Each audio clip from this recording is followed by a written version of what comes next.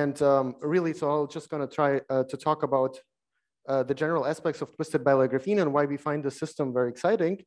And really, this is just a rough outline. So I'll just try to give a broader introduction to graphene and moiré materials and so on, and what you can do with it to prepare quantum states. And then I'll really just as an overview, I will go through all of the quantum many-body phases that we observe and explain what we find interesting in this system. And so, as Uli just mentioned, so we just moved to Munich. So this is our first group picture taken last week. So we're more or less getting in our final shape. So we're already fabricating actually at the department. And a lot of actually students and postdocs came along with us from Barcelona. So I think we're more or less operational in a month or two. And we're also ready to take students and so on. So if you know anybody who's interested in this, we'll be happy to talk to these people. And of course, also we're probably the newest member of SENS and MCQST. And I also want to particularly point out some of the theory collaborators which we had over the years who supported our experimental studies, in particular Alan McDonald, Andrei Bernavik, Leonid Levitov, and many more. And so really, jumping right into it, so basically twisted bilayer graphene was discovered basically in 2018 when Pablo Carrero from MIT showed that when you take two graphene sheets together, you align them with a specific twist angle with one another, and you create this so-called moiré potential, which is just an interference pattern between the crystallographic axes here.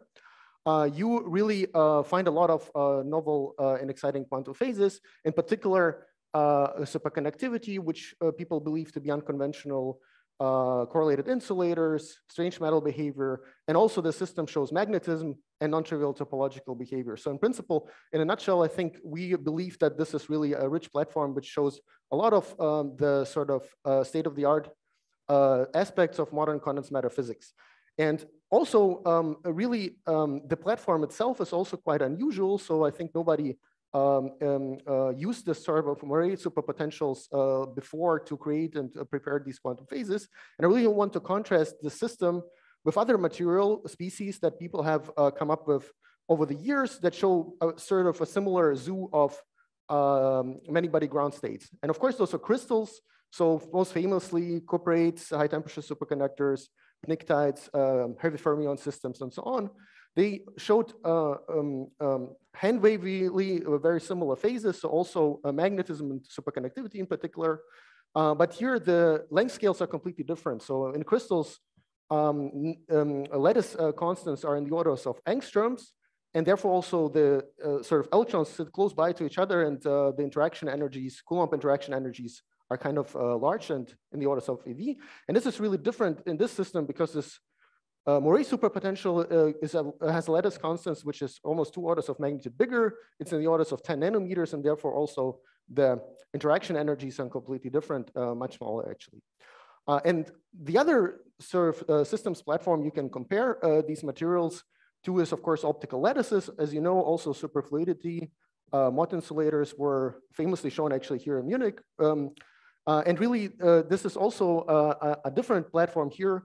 And we really, compared to this system, we actually have smaller lattice constants and actually higher interaction energies. So, but in overall, really, I think this is occupying a sweet spot here between these two more traditional systems.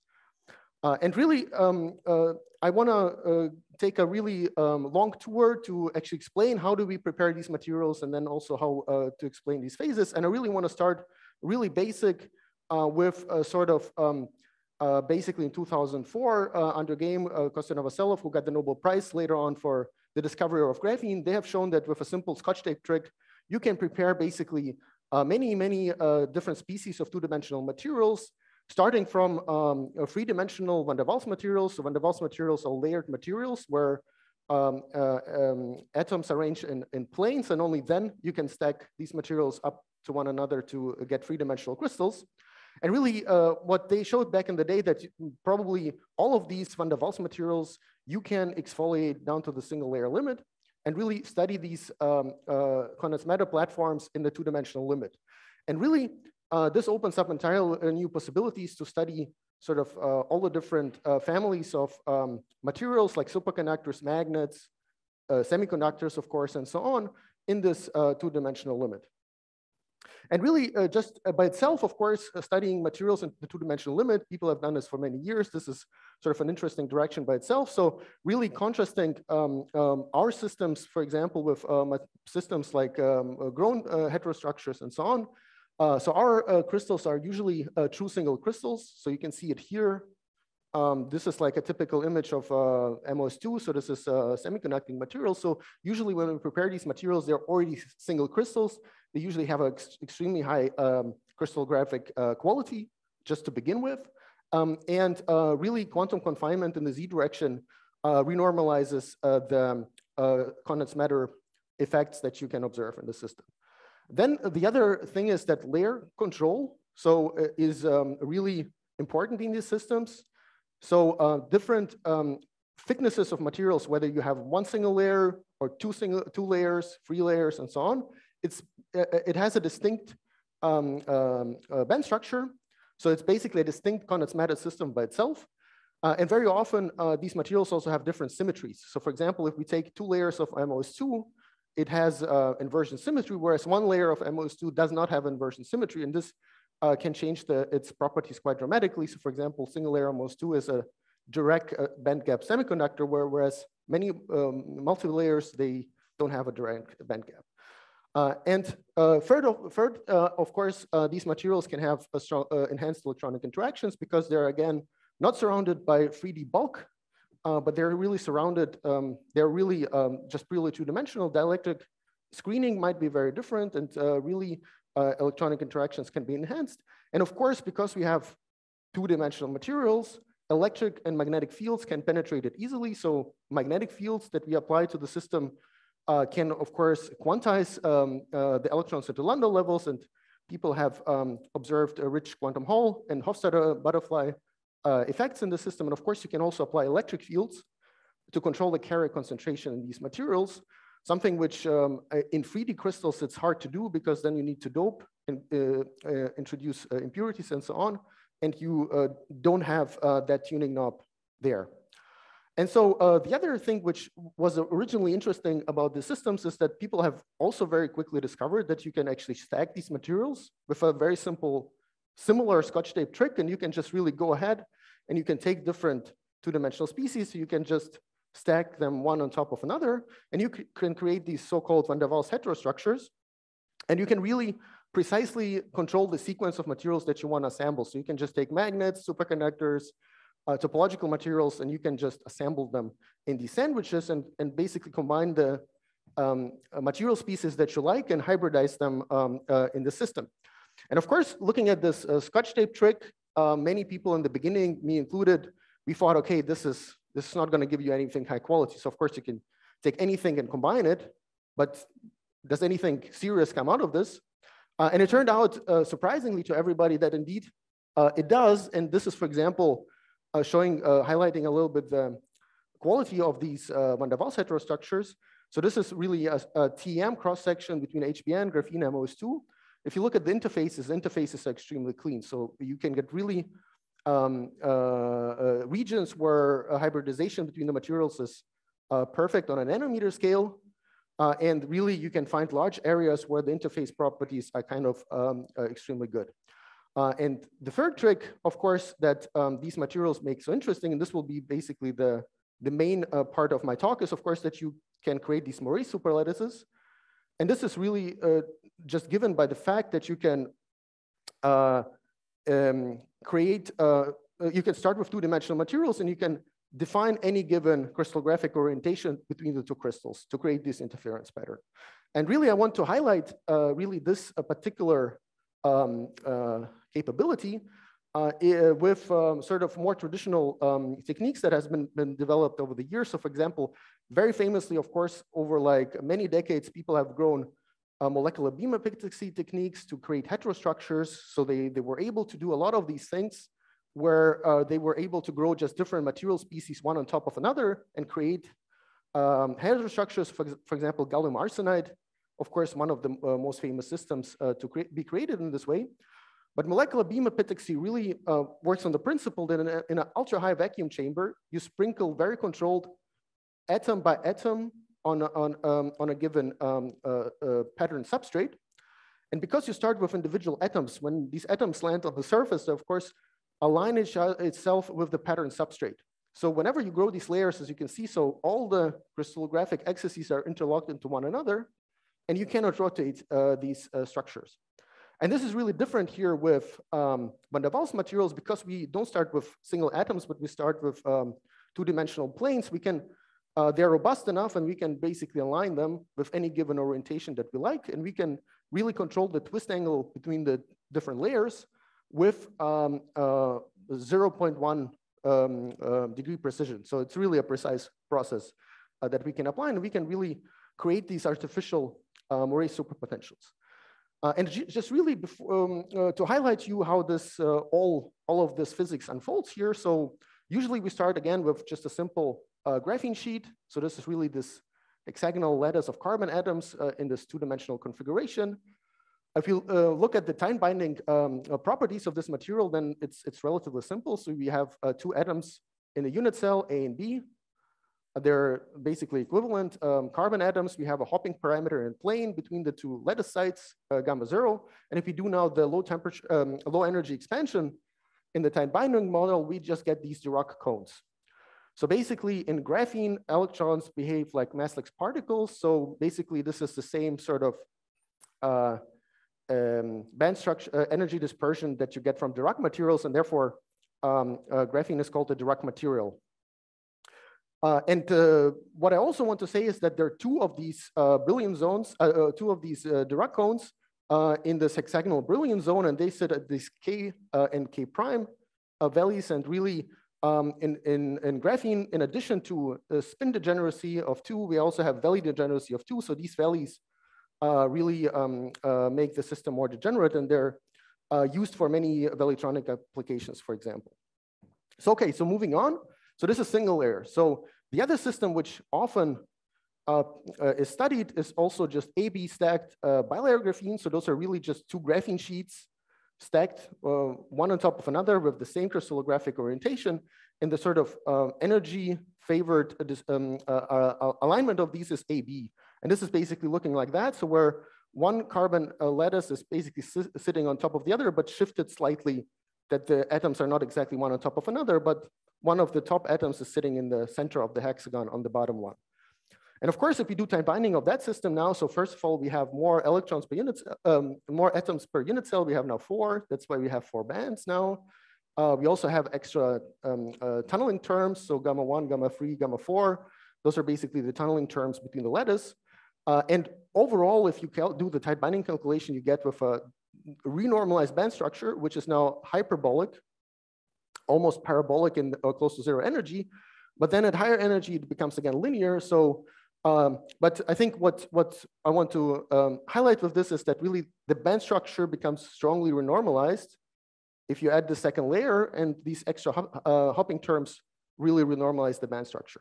And of course, what we do now with twisted bilayer graphene, we mess this whole picture up completely by rotating our graphene sheets on top of one another. And you can see that this moiré superpotential is created.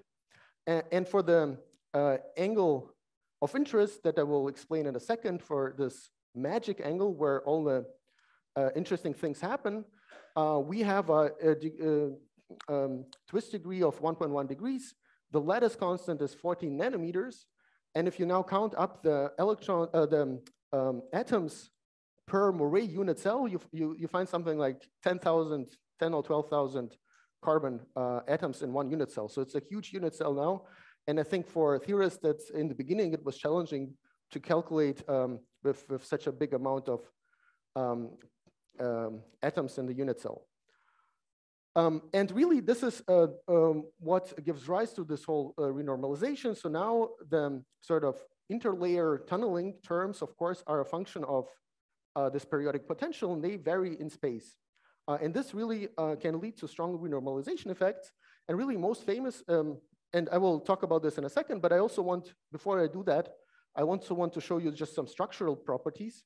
So really this is, for example, immediately something which you can understand is that this is STM, topography imaging. So really this is just measuring the height profile of such created moiré superpotential. You might confuse it with really atoms being imaged by STM. But if you look at the length scales here, it's 250 nanometers. So this is really what we're imaging here is really this moiré superpotential. And what you immediately also see is that these moiré superpotentials can be quite homogeneous and long range. So really over microns area sizes, you can prepare these artificial superlattices. And so the other thing which I immediately also explained to you before is that the band structure becomes renormalized.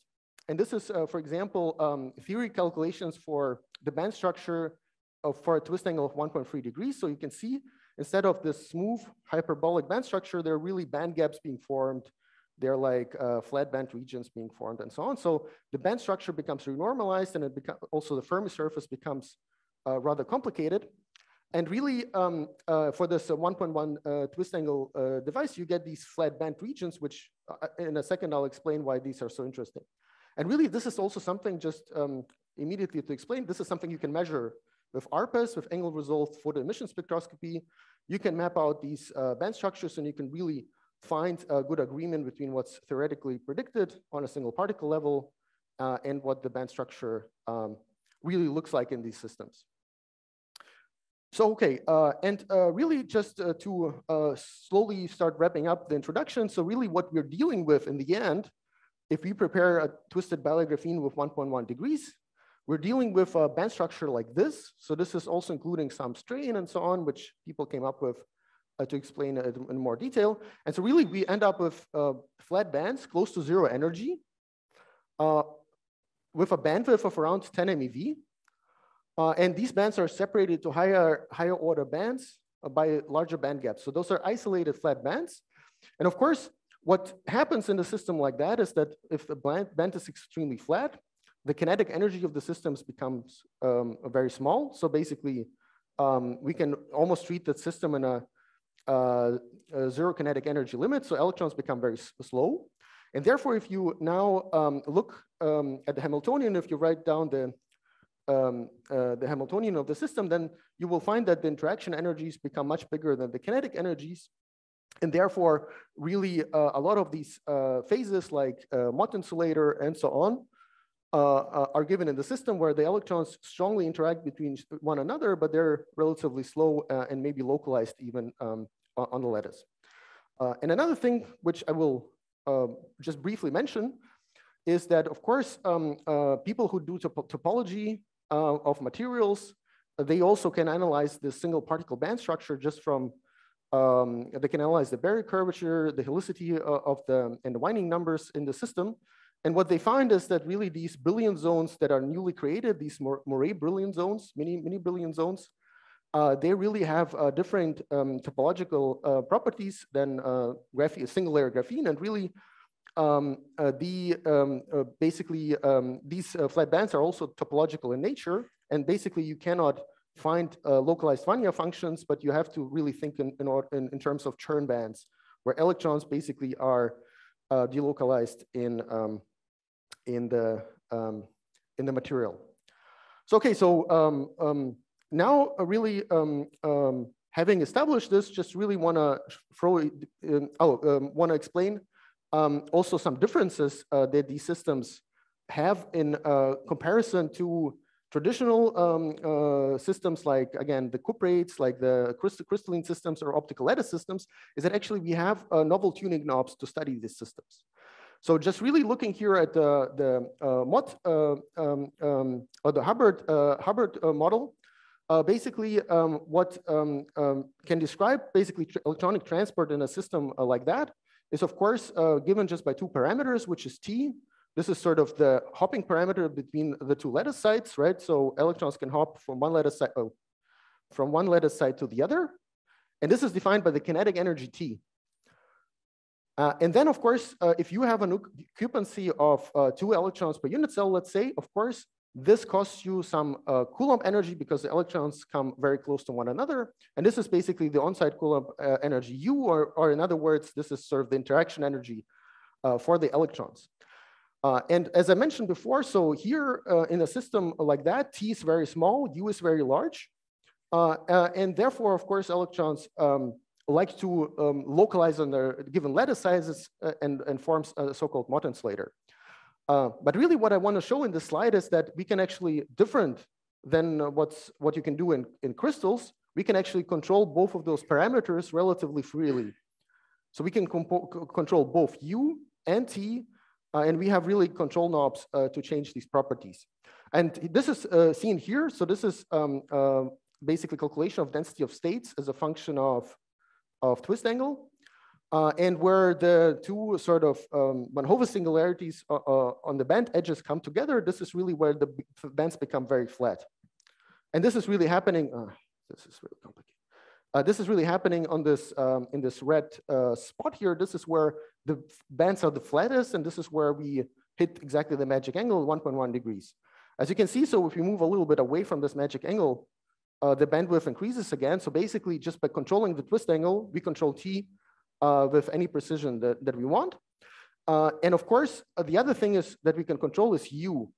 And U is really, the control of U is really given by the dielectric environment of the material. So again, as I mentioned before, right, we have these heterostructures where twisted bilayer graphene is encapsulated in different material species. And for example, this HBN, this is an insulator, this is hexagonal boron nitride. This has a specific dielectric constant. Of course, we can take another material with a different dielectric constant, and therefore the effective Coulomb interaction changes by choice of the substrate. And the other thing is, because it's, again, the distances here are so small, really the sub-nanometer distances between the different layers, we can also bring a metallic layer very close by. So in this particular case, for example, graphite, which for all purposes is just a metal, you can bring it very close to the twisted bilayer graphene, and that metal starts screening the electronic interactions there. So also U, by choice of the environment, can be varied. So this is really new. So I think doing that in crystals is very hard. In optical lattices probably too. So here, really, we have novel control knobs to tune these systems. And the other thing, really, what's extremely useful, what you don't have access to in crystals, is that we can just control the Fermi energy continuously with any precision that you want. And this is really done by these electrostatic gates. So again, this graphite gate that I showed you just before, you can apply voltage to it. And as a capacitor, you can charge or discharge your twisted bilayer graphene. And you can sort of the levels of control that we have is we can completely empty the band, and we can completely fill the band, and we can, with any precision, we can sweep through that band and control the Fermi energy. And this is really makes experiments clean, reproducible. We can really, in one single device, take all the phase diagrams continuously, which otherwise in crystals would take you really, you would need to grow hundreds of different specimens of different doping concentrations. Then you would have to worry about whether the doping concentration actually induces some disorder that changes the properties by the material. Okay, so and really just show you now, really moving on to the measurements that we do, and to show you the richness of the phase diagram. Really, what you can see here are measurements on a specific device that we made, which shows all the phases in one single device. Again, measured simultaneously. So what we measure here is really just resistance. So we just take a device, we measure 4-terminal resistance. And of course, what we also do is we can control the gate. So we can control with the gate the carrier concentration. So we can charge and discharge again across the entire band. And we also, what we do is we can translate this carrier density into something which we call a filling factor. And filling factor is nothing else but counting the electrons per unit cell. So basically, we can fill 1 electron per unit cell, 2 electrons per unit cell, 3 electrons per unit cell, and then at 4 electrons of the unit cell, of course, the band is full because, again, we have this spin valley degeneracy. But we can really look with any control we like. We can look and fill the lattice here. And what you can see here is really the following. So if I now look that high resistance is red regions, blue is very low resistance. So you can see when we measure the devices, the resistance changes orders of magnitude. And in particular, we see red regions most of the time when we fill 1, 2, or 3 electrons per unit cell. So really, there is already like some dependency that we form rather insulating states at these integer positions. And really, I will in more detail talk about these states, but really these states are the correlated insulators. In other words, those are MOT insulators, if you like.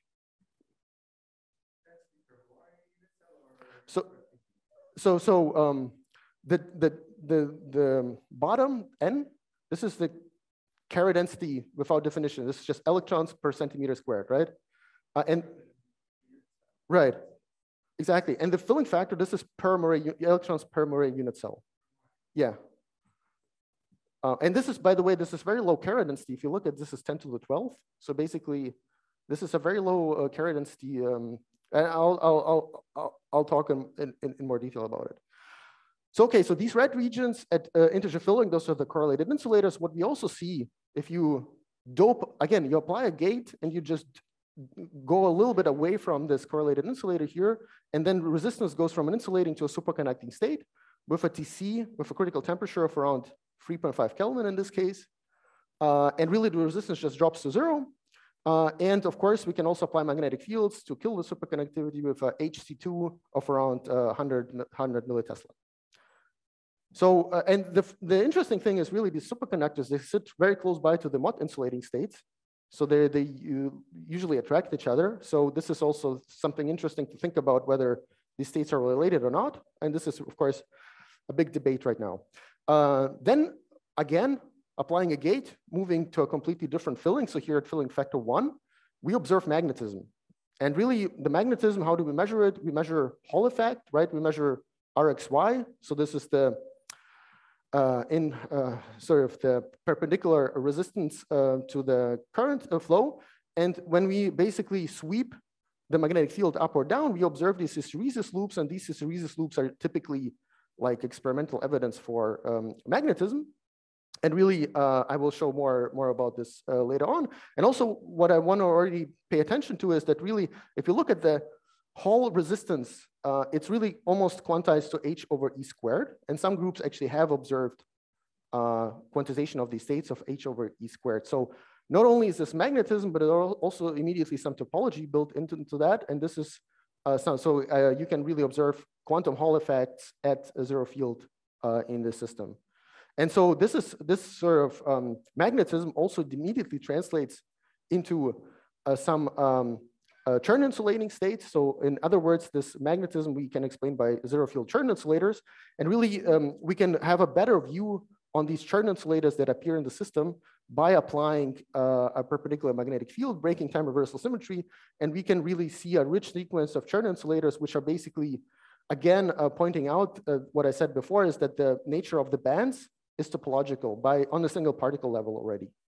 And last but not least, in the center of the bands, we observe strange metal behavior where really the metallic state itself, without any other phase transition that is going on nearby, also behaves as a non-Fermi liquid like metal. And we believe that this is a strange metal similar to what people have observed in strongly correlated systems like the cuprates, for example. And so really, I will just spend some time to go through each phase a little bit in more detail. Ian, do you know how much time do I have? So so 15 minutes, right? Something like that. Okay. All right. So and really, just to give a few words about each of those phases. So really, transport measurements on correlated insulators, as I mentioned, we just measure resistance as a function of carrier density, or in other words, electron filling here on the top. And really, you can see that the resistance jumps orders of magnitude whenever it's 1, 2, 3, or 4 electrons per unit cell. Really, in a single particle picture, from the band structure, we would not expect any insulating states to be here, but the whole band supposedly should be just metallic. And really, the way we sort of understand the system is, again, thinking of a MOT insulator. So again, we can think of electrons on a lattice. We can think of kinetic energy T to jump to the nearest neighbor sites, but we can also understand that once 2 electrons are at the same lattice site, it costs a lot of energy to do that. So if you have this MOT insulator condition, so if onset energy is much, much bigger than the kinetic energy, then electrons just like to localize on the unit cell. And what happens is that something which, some band which traditionally would be just giving you a metal, is polarized, a band gap is opened, or not band gap, but an energy gap is opened. This is the interaction induced energy gap. And really the system, then the bands are polarized with respect to some of the quantum numbers that we have in the system. And as I mentioned before, right, we have different degrees of freedom here. We have electrons, electron spins. So this gives us spin up and spin down. And also we had these two different values, K and K prime. And so, of course, when we open up an energy gap like that, we polarize the band. And of course, you have to break some symmetry here. So you can break, of course, spin, then you get a ferromagnet. You can break valley, then you get a valley ferromagnet. But of course, in principle, you have to think of this problem in an SU4 state of spin and valley. And of course, sort of the ground state that you get is, of course, some sort of SU4 state, which is usually a combination of spin and valley and so on. And I think there has been recently good progress in the explanation of these bands, and there have been a number of papers describing the potential candidate states in these systems. Those are typically inter-valley coherent states. So this is really a combination of spin and valley here. But this already gives you some intuition that some sort of magnetism is likely possible in the system, because again, breaking either valley or spin gives you immediately some magnetization. Then moving on, so superconductivity. So as I mentioned, so this is the state here close by to the correlated insulators. So a number of measurements have really studied these material species. Of course, the first tell sign of a superconductor is that resistance has to drop to 0 below a critical temperature. So typically in these materials, we measure really 0 resistance with these critical temperatures around 1 Kelvin. But in the best case, we've seen 5 Kelvin, but it varies from device to device. Then of course, in a superconductor, what you can do is you can apply a perpendicular magnetic field and kill the superconductivity. And so really we can show that a critical magnetic field of around 100 millitesla can kill the superconductor. And really the extinction as a function of temperature follows the Ginzburg-Landau theory. And from that, we can also deduce the coherence length of around 50 nanometers for the superconductor. So the coherence length is in the order of 3 moiré superlattices. So it's a relatively small coherence length with regards to that. Of course, we can measure critical current. So again, in a superconductor, if you apply a large enough current, you kill the superconductivity. And here, critical currents are in the orders of 10 to 100 nanoamps. But of course, the biggest evidence that we have seen so far for superconductivity is the occurrence of Fraunhofer interference patterns. So in the beginning, we have seen these Fraunhofer interference patterns because of some disorder in the device, which just separates 2 superconducting regions and forms basically a Josephson junctions in the device. And these Josephson junctions, if you apply a magnetic field, the critical current of these Josephson junctions start oscillating in this Fraunhofer interference pattern. And really, this is, I think, so far the biggest evidence that it's really not just some 0 resistance state that we observe, but this is really a quantum state with coherent properties with a macroscopic quantum phase. And really, with this type of data, it's hard to exclude superconductivity. So really, only superconductivity should show you that. And I will, in a second, I will also show you that we can control these Fraunhofer patterns with gates and so on. And so really, the question that arises now in the field is, what type of superconductivity is it? Is it just some boring BCS type superconductivity that people have observed over the years in normal metals like aluminum, niobium, and so on? Or is it maybe some new superconducting mechanism or some unconventional superconducting mechanism that people have observed as strongly correlated systems, like, for example, the cuprates and so on? And so really, of course, the analogy that people have drawn to the system comes from the phase diagram of the cuprates. So really, the phase diagram of the cuprates has shown that from a Mott insulating state, upon doping, you can get superconducting domes, left and right, basically on the electron and hole side of it. And of course, if we zoom in into one of, so this is the phase diagram of twisted bilayer on the top. Oh man, this is really complicated with this. So here, if you look at the phase diagram on the top, so really we can, if we zoom in onto one of those insulating states, we can basically paint a very similar phase diagram where upon doping from this correlated insulating state, we get these superconducting domes. So I think hand wavy, just looking at the phenomenology, of course, this kind of makes sense. But I think what also gives us a little bit of an intuition that this material is really special is that really we can look at the numbers that we know for sure. So what we know is that twisted bilayer graphene is the thinnest material. So these different data points, they show thickness of known superconductor and their carrier density. So graphene is really the thinnest superconductor you can find, but it's also by far the lowest carrier density superconductor. So the numbers of electrons that combine the superconducting state is record low, and this is 5 orders of magnitude lower than any existing known BCS superconductor. So if we compare aluminum, it has something like close to 10 to the 17 electrons per unit cell. In magic and graphene, we have 10 to the 11. And if we look at the TC versus Fermi temperature ratio, which is typically described to explain strong coupling superconductors, really TC over TF ratio is also extremely high. It's in the orders of 0.1 ratio. And really sort of the combination of a relatively sizable TC and a super, super low carrier density, this is already pointing to some mechanism that cannot be just directly explained by BCS, but of course, this is something which people are thinking of. And what I also want to show you is really how we can control these superconductors, because again, I mentioned it's the lowest carrier density superconductor. We can really just control the carrier density in the superconductor by applying gates.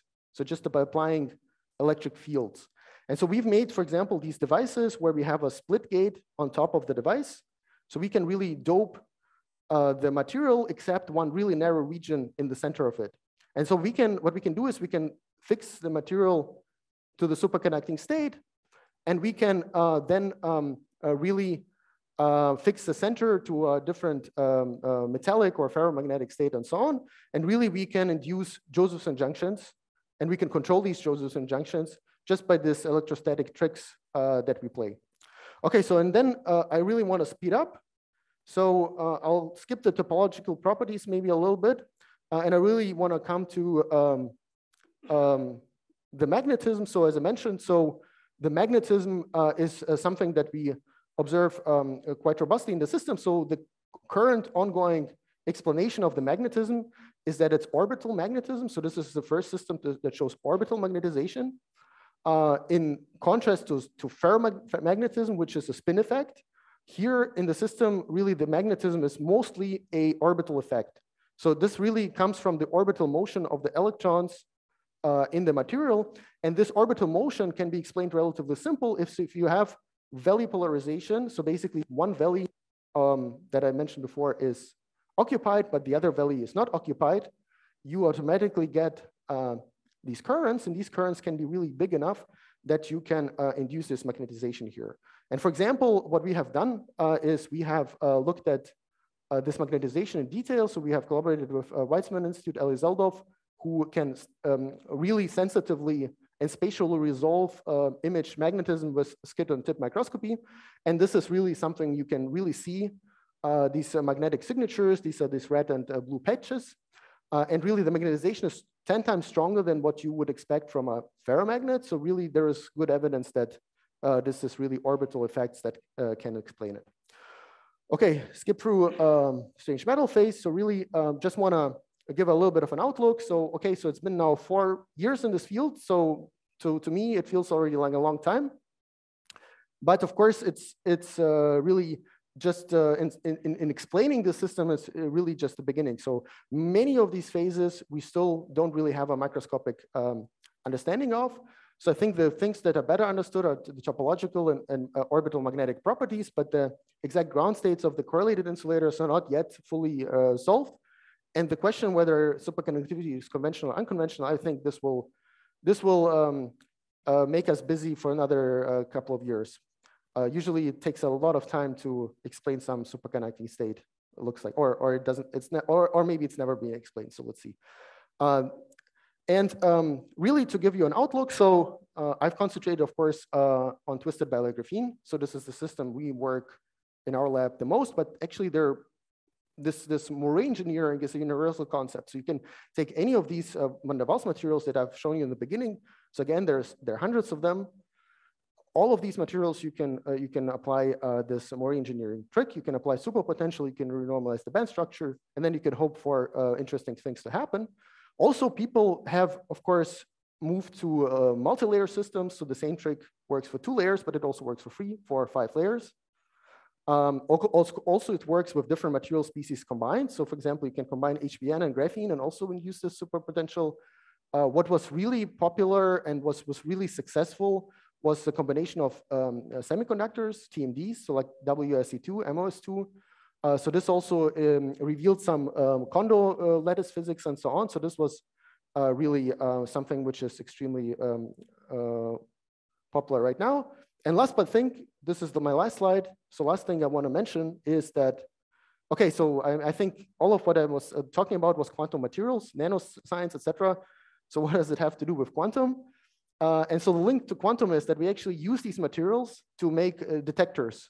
So really sensitive quantum detectors, in particular detectors of electromagnetic radiation, such as, for example, a light. So we have shown in a number of papers that we have constructed single photon detectors from these materials.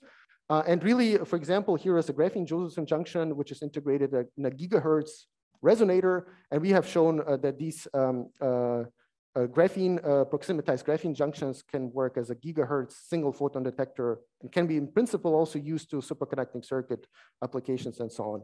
And actually, recently we have also shown number resolving single photon detectors in twisted bilayer graphene. We have shown BISCO high temperature superconducting of single photon detectors at 20 Kelvin. So in principle, there's really some real applications, I think, that these low density superconductors can be used for.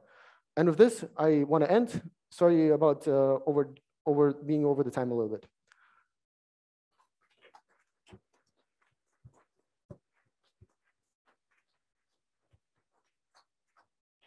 Thank you very much, Dima, for this wonderful talk. I mean, there would have been much more to be said, but great.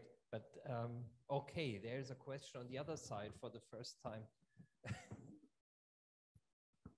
Dima, thank you very much for this beautiful talk. I have a question about the Fraunhofer interference patterns.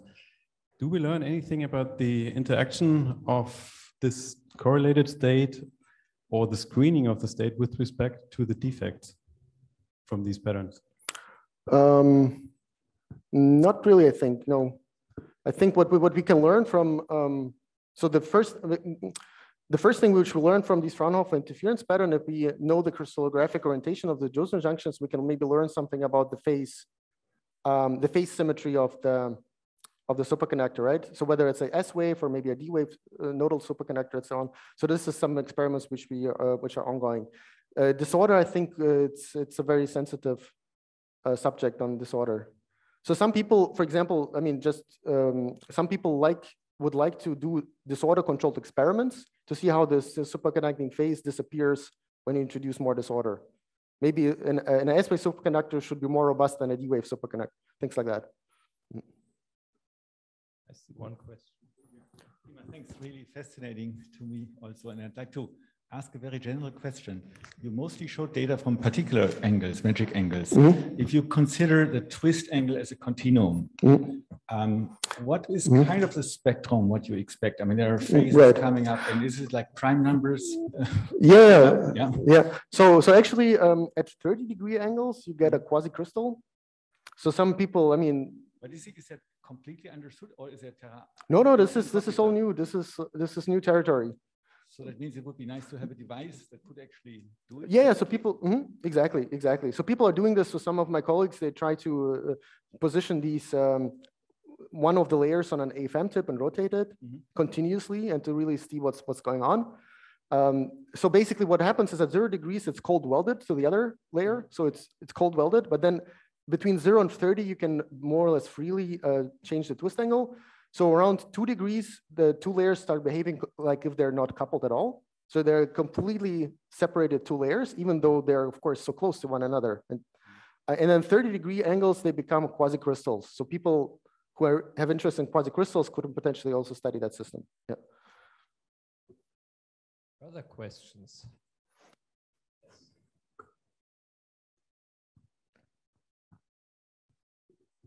Hi, thank you for your very nice talk. It was a very nice talk.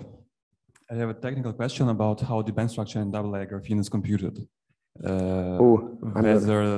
Because I suppose when you have 10,000 atoms in a unit cell, this is not DFT or any first principle. So yeah, so man, I'm not a theorist, unfortunately. Right, so continuum model by L. McDonald. So if you Google that, so maybe you find some paper. I have never done the calculations myself. No, but then I know. Yeah, okay. Thanks. Further questions? Oh, stay right here. Yeah, many thanks and impressive results. So I have a question regarding the superconductivity. So is the coupling mechanism, so the exchange particle, is this evident, and how does the dimensionality kind of factor into this game? So this is not at all understood yet. So it's not even clear if it's phonons or exactly. So okay, so there may be on the archive you'll find 10 papers which really study the superconducting phase at this point. There may be like 10,000 theory papers explaining it. And the width of explanations varies from super boring conventional electron-phonon interaction to like some exotic Scar-Muon topological pairing mechanisms and so on. So I think most of the people you would talk to, they think it's unconventional at this point. But it's nobody knows the mechanism yet. So I think the people I talk to, they tend to favor some really spin induced mechanism. In which form I don't know. I don't know. I mean,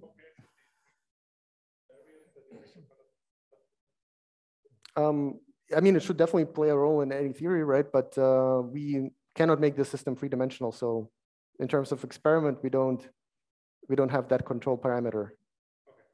So actually people have made devices of 3, 4, 5 layers of this moiré systems. TC seems to go down. So the hope was TC would go up. Somehow the more layers you add, it would go up, but it's actually going down, but it's not clear whether it's intrinsic or maybe each layer introduces more disorder. So this is a completely open question.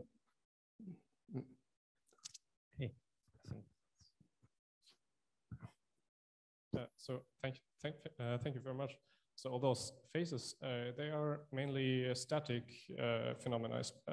Is it clear how robust are they upon light excitation, for example? Yeah, so this is why we make actually single photon detectors from this material, is because they're very sensitive. And so basically because we have such a small number of electrons in the system, so again, it's 10 to the 11 electrons per centimeter squared. Of course, the heat capacity of that electron ensemble is very small, just by the scaling of it. And if you inject photons onto this really raises the temperature just by a bolometric effect immediately by quite a lot.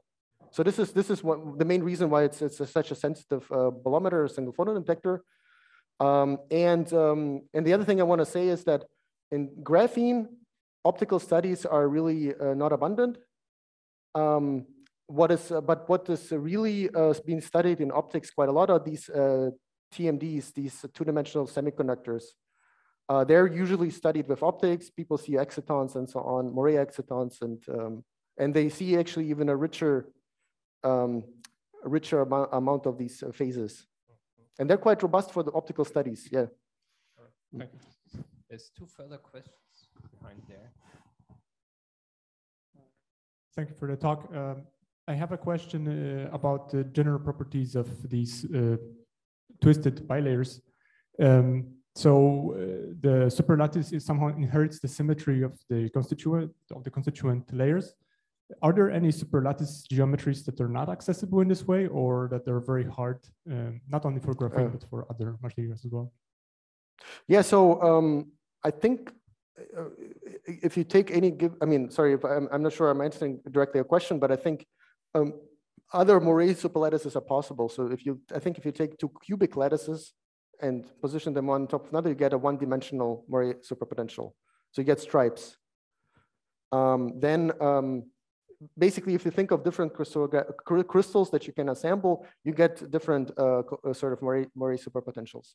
So it doesn't have to be hexagonal, like in the case of twisted bilayer. It can be striated, so 1D superlattices and so on. So many combinations are possible. Maybe one thing I want to mention is that the reason it works so good with twisted bilayer here is that it's really intrinsically already a semi-metal.